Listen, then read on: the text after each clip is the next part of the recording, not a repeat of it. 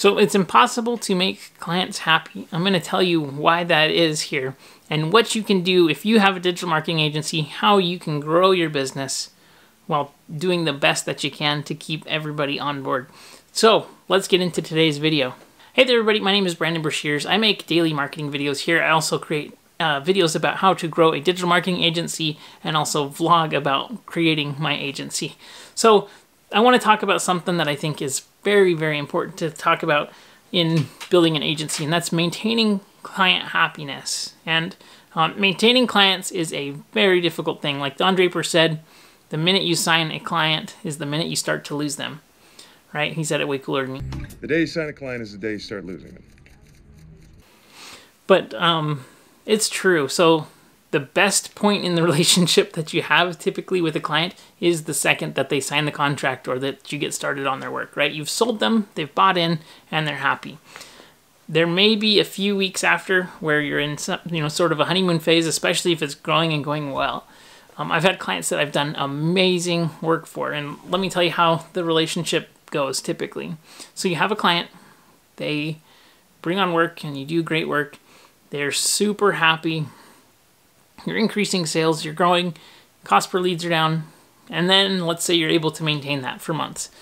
Typically, here's what happens. They get accustomed to this new increase, and everything is changing. You probably felt it too, right? So, Facebook is falling apart and you're somehow managing to hold things together, and you've duct taped it all together and it's just staying together, and you're like, geez, this is wonderful, we're growing, but they're like, hey, we're not growing anymore. Sure, we're getting really low cost per leads, and sure, we're getting additional new sales, and but we're not scaling, or I'm so glad that you're doing a great job here. We need to add more work. And so they start to kind of assimilate you into their team, and things just, they want more, right? There's not like some kind of level where you can simply maintain the relationship and the status quo, especially once you establish it.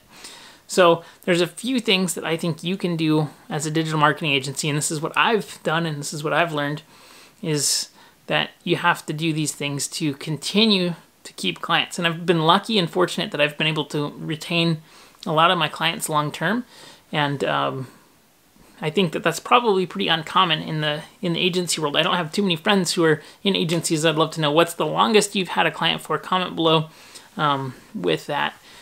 But typically, a few things need to happen. So number one, in your onboarding that you have, you need to set expectations super clear. It needs to be 100% transparent exactly what is going to happen, when it's going to happen, what they can expect. And the number one thing that I think is very, very important to set is communication. So number one, where is the communication going to happen with the client? In what medium? So a lot of times I'll get clients who are messaging me on Facebook Messenger, they're messaging me on email, and then they have Slack, and then they have Trello, right? And so that's 4 potential areas to drop the ball, especially when I have multiple clients. I'm managing tons of these communication channels, and it's extremely overwhelming for me. So number one, I have to define where is a good place for them to reach out to me. And then number 2 is how quickly should they expect to hear back. Some clients, it's always there's a fire going, we need to put out this fire. And those are the most annoying clients, to be honest with you, because you're like, hey, I totally understand that this is very urgent and important to you. In reality, this can be handled in the normal time speed that we're handling issues. So number 2 is you have to really train them. Okay, if you're going to respond to me at 9:30 p.m. on a Friday, you're not going to get a response until Monday morning when we get started, and we're rolling through all of our client communication things. So that I think is number 2 that's very, very important. And then I think number 3, you're going to have to make sure that you're giving them updates on exactly what's going on. With the clients that most successful with me, I think that in general, we have weekly meetings typically, or updates or objectives. And so we'll set objectives for the prior week. We'll achieve those objectives or work as hard as we can, and then update on the previous week and give new objectives for next week. So we're always moving towards targets, right? You have to set targets. They have to be clear, and you have to know this is our objective. Here's why we're working on this, and get buy-in. When you're just left to your own devices, you'll do what you think is most important, but a lot of times the client doesn't know what's going on. And since digital marketing work is, it's untangible, right? You can't really see it or hold it. It's not like you're going you're building a house or digging a ditch or providing some physical product, right? You can see sales, you can see opt-ins and leads and engagement and reach, but a lot of times, especially if you're just starting out and you're building awareness campaigns and content and funnels and automations and all of these different things, the client can't see all of the work that goes into that. So making sure that they are understanding what's happening, how long it's taking, why it's taking so long, what's the complications, what are the problems, what goes into it. And I think that that's really important to consider when you're out there working and the client doesn't get to see it. So make sure that you're not doing your work in secret. And I think that that's absolutely something that's helpful too. So you have to set expectations properly. You have to establish where the communication is going to happen and then meet regularly. And then number 4 is be radically transparent. I think that if you want to get any kind of level of success, number 1, you have to set proper expectations again. But in general, the biggest problems that I've had are when somebody thinks that adding a funnel or adding ads or setting things up is going to somehow magically transform their business.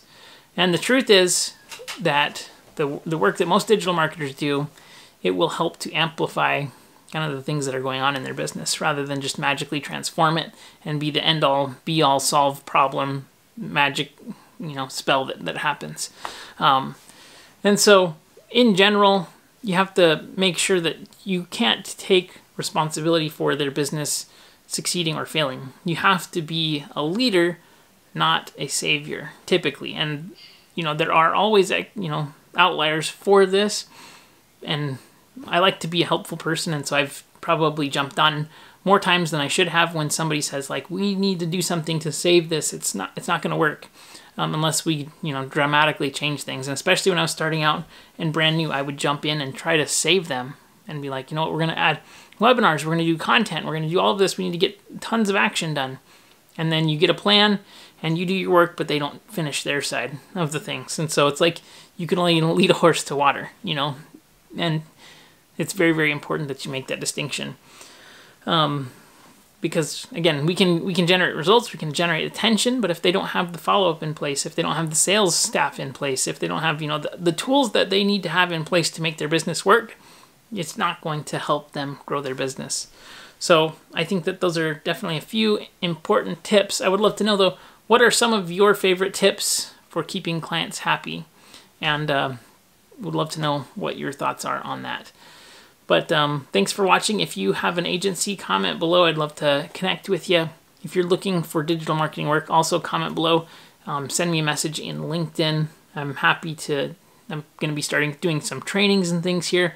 So definitely check out those trainings when they're available. Basically what the goal here is to build out a system where I train and then hand off work to people who are looking to grow a digital marketing agency.